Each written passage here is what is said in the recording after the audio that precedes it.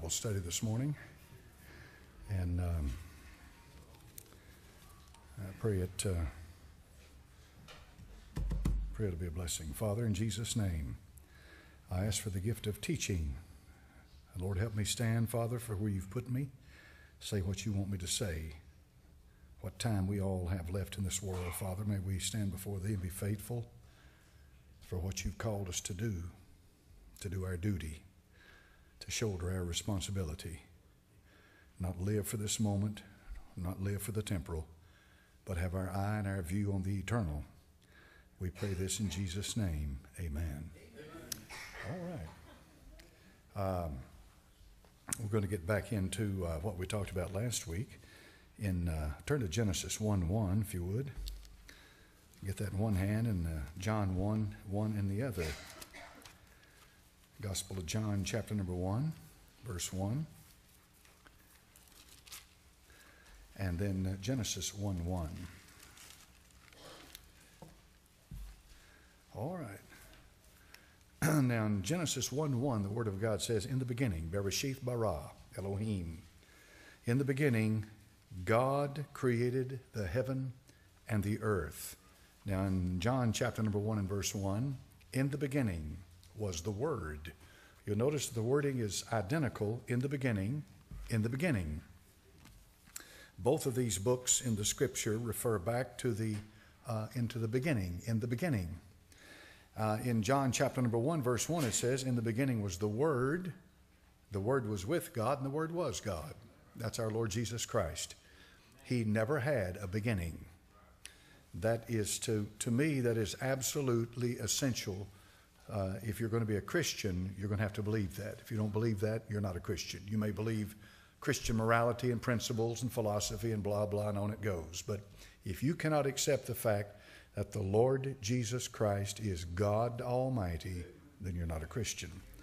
In the book of Genesis, chapter number 1, the Scripture says, in the beginning, God.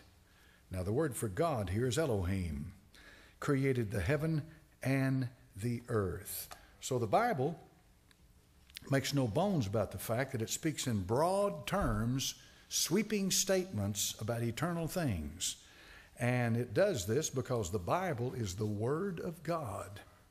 Now, before we get it back in our lesson today about Islam, the eschatology of Muhammad, and the Christology of Muhammad, I want to read this for you. This came from the Friday Church News, the Way of Life website, January the 15th, 2016.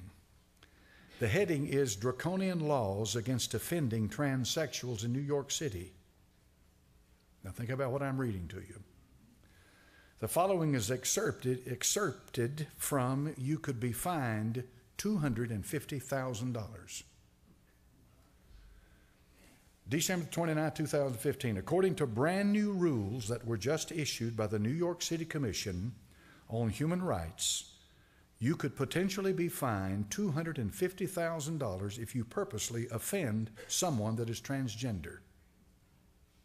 Now meditate on that for a moment. Meditate on that for a moment. This includes such offenses as calling a transgender woman him when she wants to be called her, or not allowing a transgender woman to use the women's bathroom. These guidelines are particularly focused on the behavior of landlords, employers, and businesses, but they will undoubtedly create a chilling effect on speech all throughout New York City. Needless to say, these new regulations will result in a flood of litigation as transgender individuals exercise their new rights. According to the New York City Commission on Human Rights, employers must now use an individual's preferred name, pronoun, and title when referring to that person. And some of the pronouns that were given as examples by the Commission were only recently introduced to the English language, and many people don't even know how to pronounce them. The following comes from the new guidelines. It requires employers and covered entities to use an individual's preferred name, pronoun, and title. Ms., Mrs., regardless of the individual's sex assigned at birth, anatomy, gender, medical history, appearance, or the sex indicated on the individual's identification. Most individuals and many transgender people use female or male pronouns and titles. Some transgender and gender nonconforming people prefer to use pronouns other than he, him, his, or her, or hers, such as they, them, theirs, or ze, /HIR, and on it goes. Here's the bottom line, folks. This is New York City, of course, and the mayor in New York is a progressive, leftist, liberal Democrat, de Blasio, and you might want to add this to your understanding of Mr. de Blasio. The police department despises him, and they turned their back on him when he appeared for some kind of a function in New York because of the way he's treated the police and so forth. But here's what's important for us. You are living in an insane culture. That's all the way I know to put it. It's insane. Because the words that you grew up and the definitions that you grew up and all that you learned as a child now has been completely turned upside down. And what I see in this is the preview of what's coming. It's going to come, folks. It may get here sooner than you think, that they will come in and take your pastor and put him in jail. That day is coming. And they will put him in jail when he refuses to march to their tune or use their language or offend someone or whatever other little trumped up Mickey Mouse charge they want to bring against him. But it all boils down to freedom of speech. The First Amendment. Freedom of speech. If you let a terrorist, draconian, authoritative, autocratic government take your freedom of speech away from you, you're finished. Because none of the rest of your freedoms mean a thing. If they can get your freedom of speech, your guns are next. And they're already working on your freedom of speech. They're already working on it. That's what political correctness is about. In the 1700s, when the United States had its revolution, we revolted against King George. France followed suit. They revolted against their monarchy, Louis XVI. And they created the common man's assembly. There are 4 power bases in the world. First estate, second estate, third estate, fourth estate. First estate is the church. Second estate's nobility. Third estate, the landowner or the people who own businesses or the workers or what have you. And then the fourth estate, as it stands right now, is the news media. The political correctness that you are being fed, spoon-fed, day in and day out, is coming from the educational establishment, it's coming from the government, and it's coming from the news media. These 3 forces combined together are giving you a constant dose of political correctness. In France, the first and second estate opposed the people having their own voice in the government. And the people said, enough of you and enough of your monarchy and enough of the elitists in France, enough of you. And they formed their own, I forget, it was national something, they had a term for it. National, what was the term? Do you remember? National Assembly, that's what it was, the National Assembly. They formed their own National Assembly, which meant anybody could come in there, any common man from the street, and have a representation and speak. And you know what they did? They did this against the first and second estate. And the reason the first and second estate did not want them to do that is because the first and second estate was outnumbered by the third estate. If Americans ever woke up,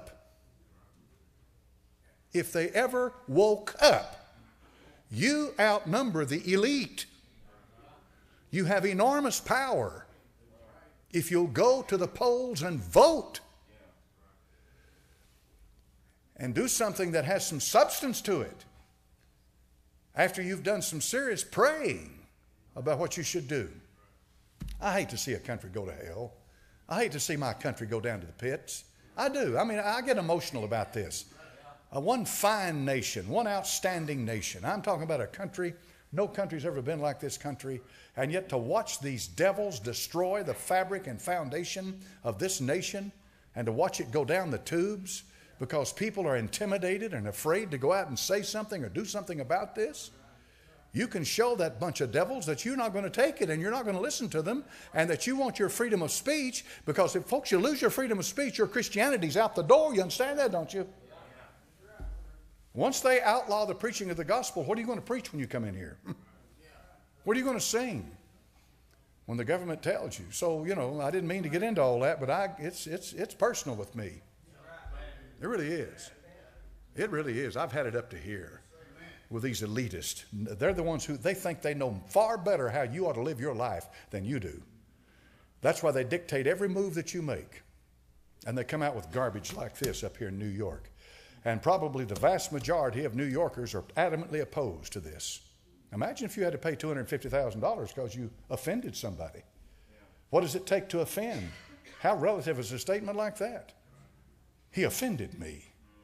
And so I'm, you know, he's going to cost him $250,000. Who can pay $250,000? Most people's houses 10 years ago didn't cost that much money. And they had to take a 30-year mortgage to pay it. And now you've got the situation like that. So what is? It is preparing you for the Antichrist. He is an authoritarian dictator. And that's exactly what he intends to do. He is going to dictate. Now, listen carefully to this article. This comes out of the Sword of the Lord. While the United States and European nations are taking in Syrian refugees by the thousands, many Muslim nations who have plenty of wealth are refusing to take even one. Did CBS tell you that? They report all the news, they say. NBC, ABC. The New York Times says that they report all the news that's fit to be reported, or all the news that is news. Did you get it from them? This came out of the Sword of the Lord. Here are some of the nations: Saudi Arabia, Kuwait, Qatar, United Arab Emirates. These are wealthy, oil-rich nations over there. And they absolutely refuse to take one single refugee. Now, Germany took a bunch of them. And do you know what they did in New Year's in Germany? You know what happened over there in Germany in New Year's? They raped those women like they were just property. I mean, they violated those women. You know what's happened since then? They did it in the wrong country. That's Germany. That's Germany. That's not the Netherlands. You know what's happened? The German men are rising up, and they're going after them, and they're starting to march in the streets, and they're starting to form their own alliances, and they're telling what's her name? Merkel, the prime minister. They're saying to her, "You're done. You're bringing all these millions of refugees into Germany, and you're going to overthrow our culture, change our nation like it won't appear as it ever has before. You're finished. As soon as we can, we're going to replace you. But meantime, we're going to take care of the problem at hand." And they are. And of course, it leads to civil unrest. Do you know why you have civil unrest? You have civil unrest when the government, either because of stupidity or because of the one-worlders, gets so bad that the people can't live under it anymore. Remember, folks, you know, Americans have a tendency to get a little arrogant and proud. Remember, this nation was started in rebellion. England didn't say, "Well, go ahead and we'll give you autonomy.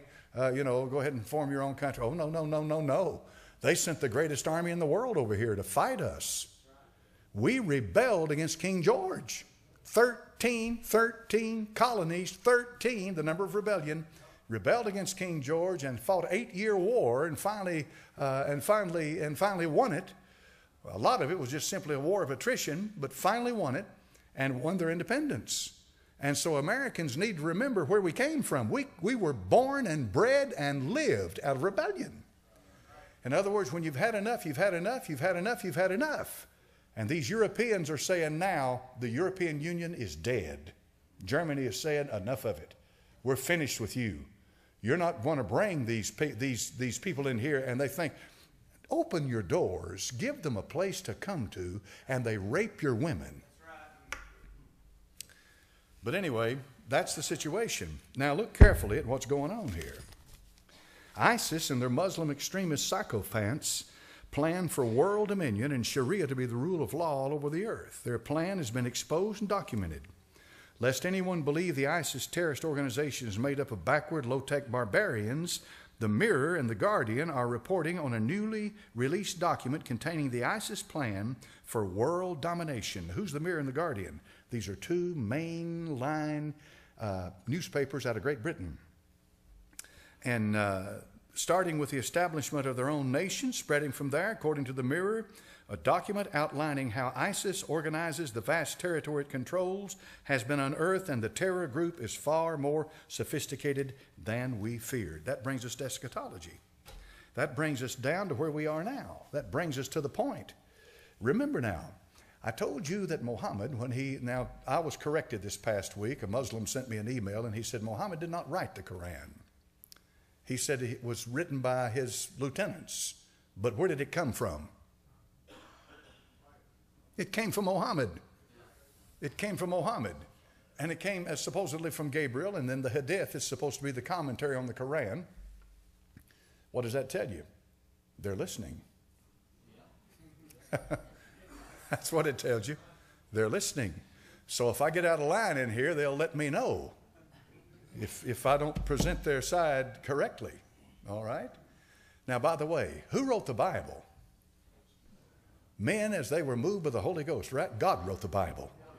He simply used a human instrument to pen the words down. They were inspired. Theos Neustos. God breathed every word of Scripture. All Scripture is given by Theos Neustos. All Scripture is given by inspiration. All Scripture is given by God breathing from God. That's where Scripture comes from. That's what makes it different. So, Muhammad had the Old Testament in one hand, the New Testament in the other, and then he appealed to Gnostic Gospels and the stuff that was written in the first century. Now, here is a summation. I just found this. This is good, of what I've been trying to say to you. And sometimes when somebody else says it, it puts it in a better context and perspective. You remember what I've told you before, the old axiom? And it's so good. If you won't use another man's brains, it's a good indication you don't have any of your own. Right? Now let's use this man's brains. Listen to this.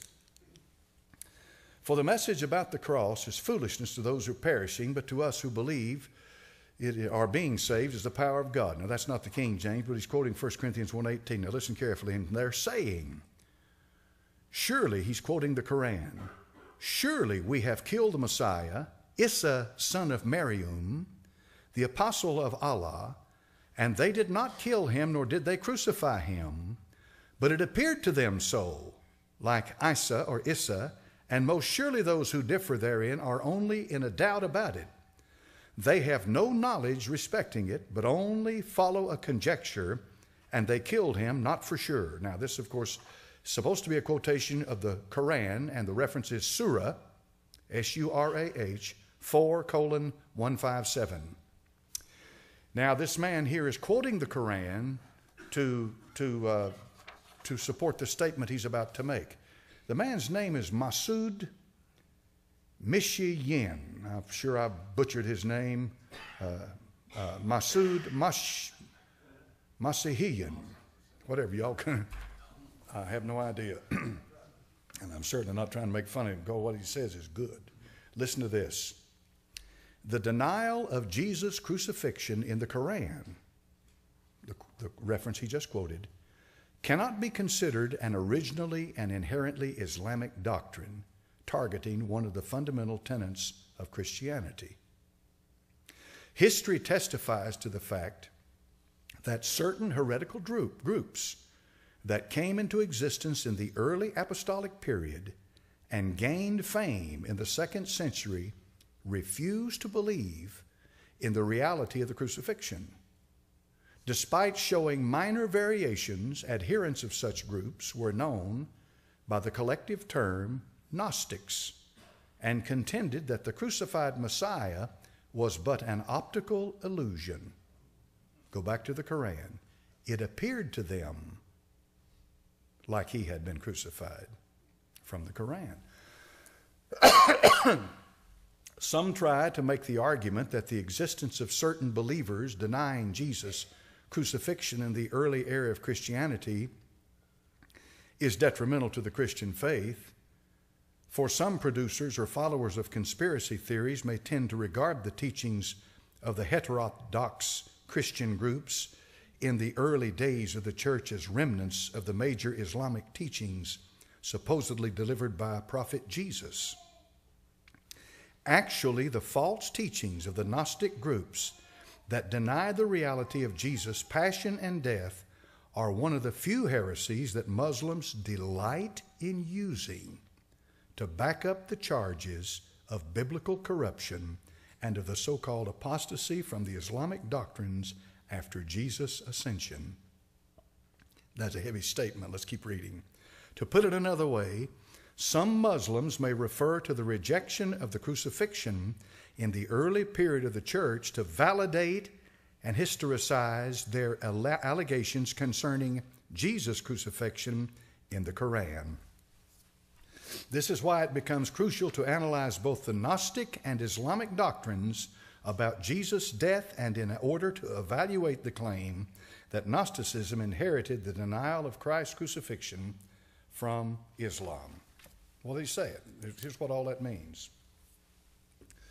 That in the first century after Christ, the Gnostic and the Gnosticism is a broad thing. It's not just a Gnostic believes this. No, one Gnostic believes one thing, another, but they are general in their belief about certain things. But here's the bottom line. In the first century after Christ, first century, the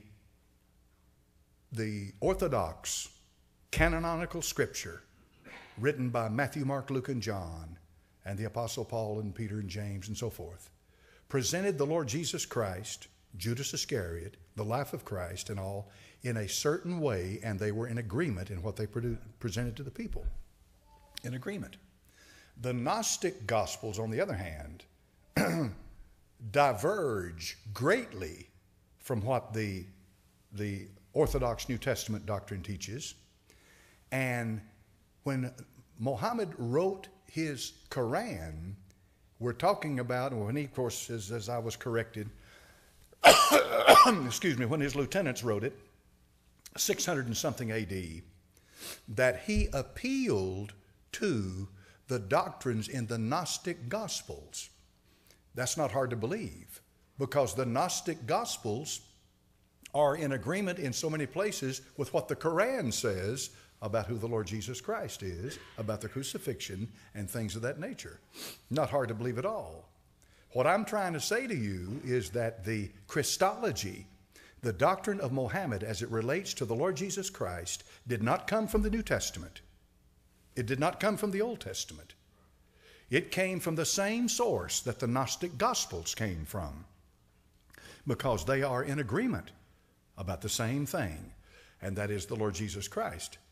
Now, when you say something like that, ask yourself this question this morning. Why is it so different? Why was it so different in the first century after Christ? Why is it so different even to this day? Why is there such a difference between orthodoxy, or the straight line teaching of the Word of God, and what's being as the other Jesus, Issa as they call him, and all of that? Why does it differ so much? When you go back and read the Gnostics, you'll find out that most of them teach that the man who died on the cross was not really the Lord Jesus Christ, that the spirit that came on him at baptism had already left him, and that this man on the cross was just a human being. Just a human being. He wasn't God, all right? That's Docetism. That's one of the things they teach you in theology, all right? He wasn't really God. Now, this idea that the one who died on the cross was not really God, and that only godhood that Jesus ever had was some kind of a special anointing that came upon him, that he wasn't really God in the flesh, because a Gnostic cannot believe that God and flesh are synonymous. There's no way they can be the same, one and the same. Therefore, they deny the incarnation of the Lord Jesus Christ, that God became flesh and dwelt among us. Mohammed teaches in the Quran that the Lord Jesus Christ is the Messiah, virgin born. Remember I told you all this? But he is not the Son of God. He teaches in there that no man on this earth could be the Son of God. There's no way he could be God, because God is a spirit being, and there's no way that he could have a son. God is one. That's what they teach. And where does that come from? It comes from Gnosticism. It comes out of the first century. In other words, all of the stuff about the Lord Jesus Christ that differs from the New Testament has its source in this Gnosticism and perversion that showed up in the first century after Christ. That's where it came from. It sure didn't come from God. God is not the source of confusion. If God inspired a Bible in your hand that says that the Lord Jesus Christ is God manifest in the flesh, he's not going to inspire in someone else's hand something that denies that. That's not going to work. He's not going to do it. So when I read in John chapter number 1, in the beginning was the Word was with God, and the Word was God. And then verse 13 it says, and the Word became flesh and dwelt among us. The New Testament is as clear as it can be. Without controversy, great is the mystery of godliness. God was manifest in the flesh. But even Bibles that are accepted as orthodox in many mainline Protestant churches you can see where Gnosticism has affected them. Has anybody got an NIV? Any Bible, any translation apart from the King James in 1 Timothy 3:16, you know what it says? He who was manifest in the flesh. Is he who was manifested in the flesh as strong as God was manifest in the flesh? He who could be anything. Where do you think that came from? See what I mean? It came from the same source where Islam gets its Christology. It came from Gnosticism. But where does Gnosticism come from? It goes all the way back to what I told you before when Plato talked about the monad, the demiurge, the emanation, Sophia, and all that stuff. You know, I hate to go through all that again.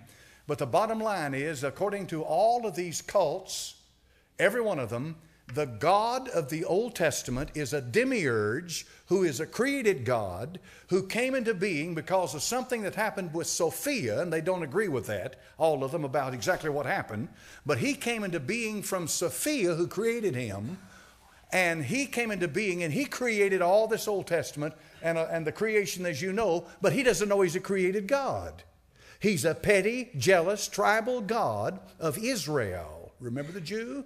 How I told you that if you can make the Bible a racial thing and an ethnic thing and stick it on one race of people, then you can say, well, good night. What do you expect? They're going to make themselves look good. It's all about them projecting their own image and who they are. But the Bible is not about one race of people. And it's not about the Jewish people per se, in the sense that it's all about them. The Bible is about man's fall from grace, the curse of sin. The Redeemer prophesied, and the Redeemer showed up, and the Redeemer went to the cross, and he died and was buried and rose again the third day, and he's coming again. That's a message to all mankind. Go preach the gospel to every creature. Every creature. All right? It's not about just the Jew, and it's not all about the Jew. It's to the Gentile. The Jew makes no difference who you are. It makes no difference what color you are. It doesn't matter about your ethnic background, how much money you got. The Word of God is to every human being on the face of the earth. But in the first century after Christ, they could not accept the fact that the cross, and that is the central focal point of our faith. If you take the cross out of Christianity, quote unquote, all you got left then is a bunch of do's and don'ts and self-righteousness and good deeds and personal morality and like any other religion. And that's exactly what Muhammad did.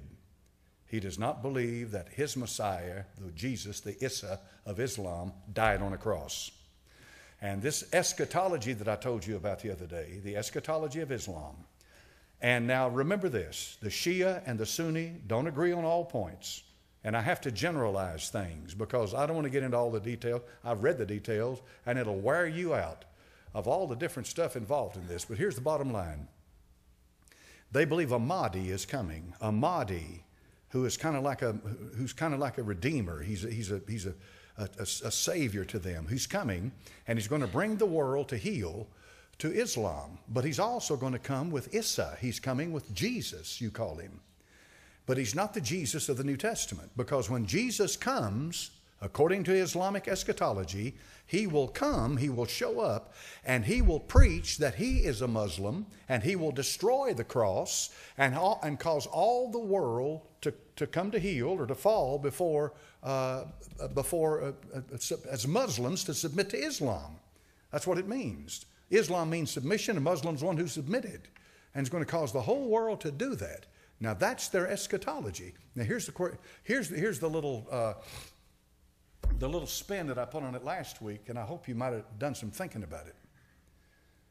Since our Lord Jesus Christ is to them not the true Christ, and their Christ to us is not the true Christ, which one is the true Christ? And what's going on with the Christ?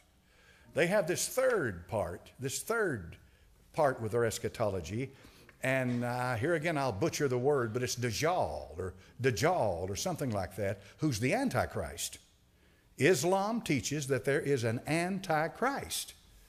Now, you got to digest all this stuff for a minute. You got to take it in and think about it. You got to remember this. When you get into this stuff, take that word semantics and hold it up in front of you and remember what it means.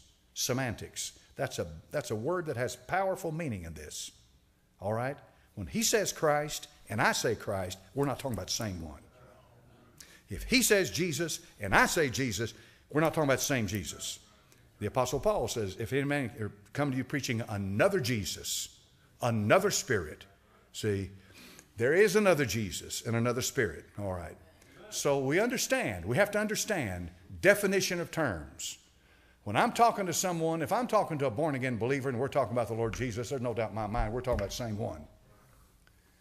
But if I'm talking to a Muslim and I mention Jesus and he mentions Jesus, and I've heard them say, oh, we believe in the same Jesus you do. Not so. Not so. Not so. Let's be intellectually honest about this. Not so. The Jesus I believe in is God Almighty manifest in the flesh. The Jesus they believe in is a man who was an anointed prophet who came to this world to fulfill the will of Allah, and that he's coming again to fulfill the will of Allah. That's all fine. That's what they want to believe. That's fine. That is not my Jesus. That's the difference.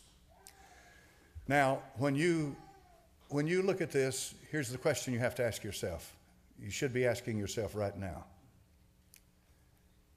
Then we have a real conflict going on today between the world of Islam and the world of Christianity. There is a real conflict. The Brahma, goes back thousands of years. Gautama Buddha came out of Brahma. Hinduism came out of a growth of Buddhism from Brahma, a mixture of both. Brahmanism and Buddhism produces what's called modern Hinduism. It traces its origins back thousands of years. It is ancient.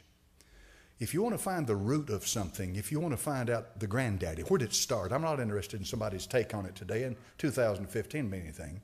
Where did this come from and what did they believe in the source of it? Then I have to go back to Brahma.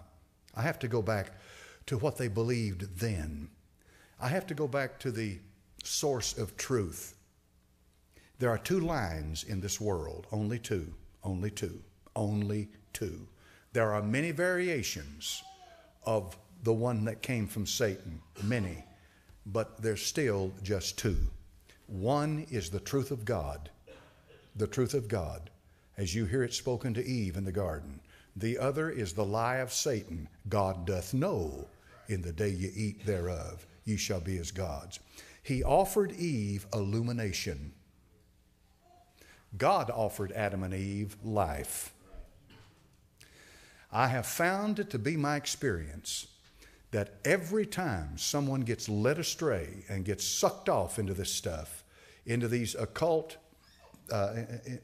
religions or peripheral, everything in the world, that for the most part, the basis that they are so proud of is the fact that they are enlightened now. They know so much more than you do. You're ignorant. They're enlightened. That's exactly what Illuminati means. The enlightened ones. They believe that they are vastly superior to you. And that's why they've set in motion their one world agenda, and they're not going to stop until they bring it to pass. And it'll make a difference how many people they have to kill. They're going to kill them. Whatever they have to do, they're going to do it. I read a thing the other day, and it's almost impossible to believe, and there's no way you can verify it, but it said that the Rothschilds are worth $500 trillion. Now, just think about that for a minute. That's a pile of money. I mean, if they got that kind of money, then, one of them did say this, and I can believe this. I forget, it's Meyer Rothschild, I think, but don't quote me on that. But in the 1800s, I think it's 16, 17, 1800s, he made this statement. It doesn't make a difference who your president or who your king or your queen or the governing body of your country is. He said, that means nothing to me. He said, you show me who controls the money, and I'll show you who controls the country. Yeah. You show me the money, and I'll show you the country. Don't you know there's a reason for the Federal Reserve, 1913, a reason for the income tax and all that? Don't you know there's a reason for the Internal Revenue Service, a terrorist organization? You know how many people are dead right now because the Internal Revenue Service, what they did to them? You ought to read the book written by Hansen. I've got it in my library, To Harass Our People. He was a representative in the U.S. Congress. About 25, 30 years ago, he wrote the book about the Internal Revenue Service. But come back to my point. $500 trillion. You remember what I told you $1 trillion was? If you spent $1 million every day, every single day, $1 million for the last 2,000 years. Every day, $1 million for the last 2,000 years. You wouldn't get much over 800 billion. You wouldn't even get to $1 trillion. That gives you a perspective on how much $1 trillion is, doesn't it? And Trump says that the United States is $20+ trillion in debt. And they say that the debt of the United States since Obama's gone into office has quadrupled. That at the beginning of the new millennium, 2000, 2001, the debt was about $4 to $5 trillion. And now it has quadrupled since then. So what's that mean? That means that somebody is doing something with the money. The American dollar is on the verge of no longer being the reserve currency of the world. The reason your interest rates can remain low is because the American dollar is the reserved currency of the world. Before that, it was the British pound sterling. The reason it was the British pound sterling because the British Empire never saw the sun set on it under Queen Victoria. The British pound sterling was the world's currency. And then the United States emerged from World War II as a superpower. And the dollar bill has become the world's currency. Now, China is moving, and I think Russia is moving, to try to take the American dollar from its position as the reserve currency of the world and replace it. What's that mean? That means that the interest rates in America, which have been held low, Yellen, if you remember just a few days ago, raised it, what, 0.25%? Something like that. Have you noticed the stock market in the beginning of 2016? Have you noticed it? For the first day or two, it was just cause for concern. Now they are saying that it's very possible that our country could be headed for another recession just like the one in 2008. That the stock market is down, I think, over 500 points, that it's nosediving, and Monday, tomorrow, would normally be a stock market day, but it's a national holiday. So it's going to be Tuesday before they see what happens when they open the doors. The American monetary system, if they can control it, they will control you. They can bring America to heel through your dollar bill. If you are worth $500 trillion, you can buy and sell any country you want to. If you got that kind of money. I'm not saying they do, but I'm saying I have read where the Rothschilds are supposed to have that kind of money. How do you verify something like that? Call them up and say, how much money in your bank? Let me know. I hear you got 500 trillion. You can't, there's no way to verify it. But you do. How many of you really believe that somebody out there is pulling purse strings or controlling the money? So how does Islam fit into this final scenario? How do they fit? Did you know that in Michigan, that they've got universities up there and colleges up there they have certain areas set aside for Muslims to have prayer rooms, this, that, so forth and so on, but nothing for Christians? It seems to me like they are using the conflict between the Muslim and the rest of the world to create the chaos they want. I believe it's all fabricated. I really do. I believe it's fabricated. I believe the Hegelian dialect is a real reality. All right? Thesis, antithesis, synthesis. You got a situation where they want to change it. So they put you in a situation where you can't live it. You can't stand it. They give you a taste of it. Then they give you an alternative to it. And the alternative is the synthesis. That's what they wanted to begin with. All right? So all I can say to you this morning is to watch and see how much that agitation is produced, and try my best to teach you like I have, to show you the difference between Islamic eschatology and the eschatology of the New Testament. There's a vast difference between the two. Do you know what the eschatology of the New Testament is? Evil men and seducers shall wax worse and worse, deceiving and being deceived. And the Lord Jesus Christ is coming because of a mystery that was revealed to the Apostle Paul. And when he comes, he's coming for his bride, and he's going to catch his bride out of this world. And then the Bible says such a time of deception the world has never known, and that time of deception is at our doorstep. And we are ready to leave out of this world. That deception is coming. How many of you have heard any of this stuff on YouTube? You don't hear much of it. How many of you have heard these sounds? A few of you. These sounds. Now, if it was just one local sound, it'd be some nut over here in the garage creating some kind of a thing, screaming, going on, But it's all over the world. These sounds. Yes, sir. They were reporting this morning, I was reading about New York. Was hearing large cannon fire. And yeah, the cannon fire is the latest. yeah. Booms, cannon booms. This stuff is going on all over the world, and it sounds like gigantic trumpets going off for a long period of time. It sounds like stuff that you've never heard before. What you do, you don't deny the existence of this stuff. You try to make sense out of it. Could be the groaning. Could be the what? Groaning. Oh, the groaning. Yeah. Yeah, the birth pangs over there in Matthew 24. Yeah. But just get on the internet and Google strange sounds and noises. They're everywhere. I don't know. I'm not saying at all that I know what it is, but I'm saying it is. It is. Depending on what the word is means, It is. Yes, sir. I thought that somebody raised their hand back there. I need my glasses on. I can't see but 20 feet. Yes, ma'am. I was thinking what you said about that the Muslims don't believe that Jesus was God incarnated in flesh. Yes, ma'am. But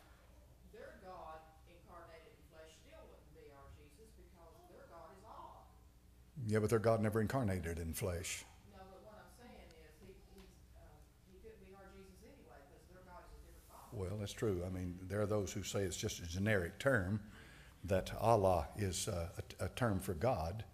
But there's quite a bit of study that's been done on that, and they say Allah is Allah, but he's not Jehovah.